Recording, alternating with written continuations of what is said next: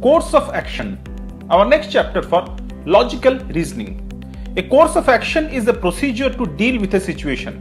In such type of questions, a situation is presented in the form of statement and possible course of actions are given. We need to choose the one which is feasible. That is practically possible, universal and logical. These questions are designed to test decision-making ability.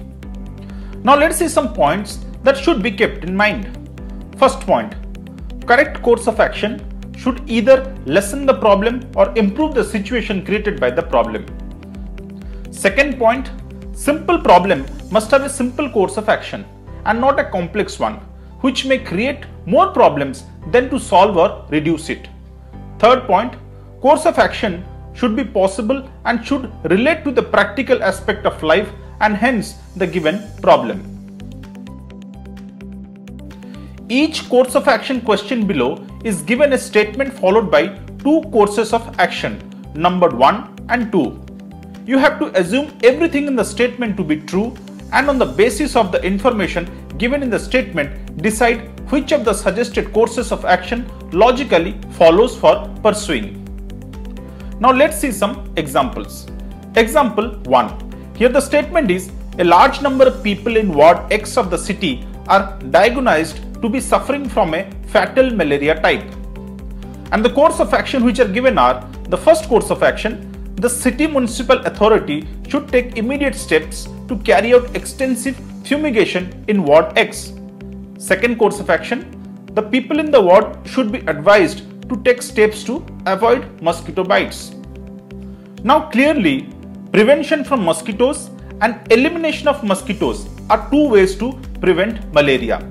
And here, both these points are given by the first and the second course of action. So here both the courses of action 1 and 2 will follow. Second example. Here the statement is severe drought is reported to have seen in several parts of the country.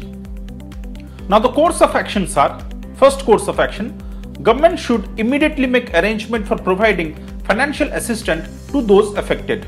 And the second course of action, food, water and fodder should immediately be sent to all these areas to save the people and cattle. Now if we talk about the first course of action, then providing financial assistance by the government to all would put undue burden on the country's resources. And also when it comes to money, then distributing money equally is another chaotic activity. So the first course of action cannot follow. But the second course of action will definitely follow, because in the breakout of natural calamity, the basic duty of the government becomes to provide the basic amenities essential to save the lives of people and cattle. So here only two will follow. Next example. Here the statement is, since its launching in 1981, Vayudyut has so far accumulated losses amounting rupees 153 crores. And the course of actions are, first course of action, Vayudyut should be directed to reduce wasteful expenditure and to increase passengers' fare.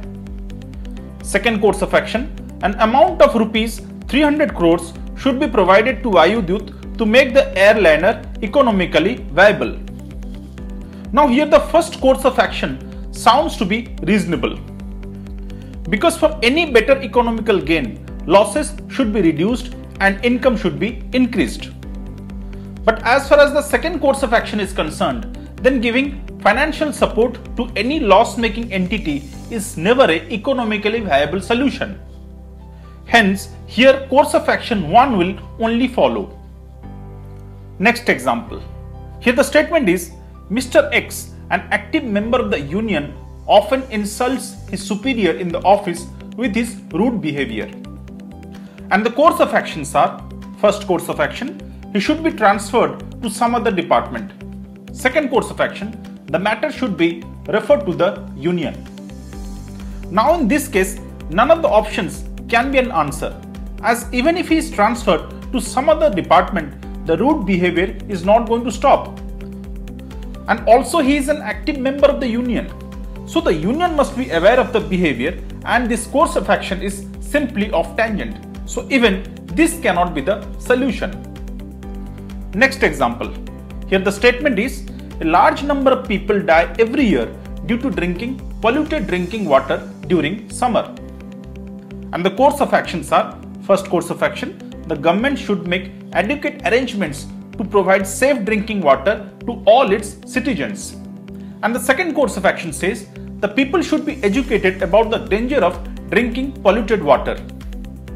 Now this situation demands creating awareness among the people about the danger of drinking polluted water so that they themselves refrain from the same, and at the same time taking steps to provide safe drinking water. So here both the courses of action will follow.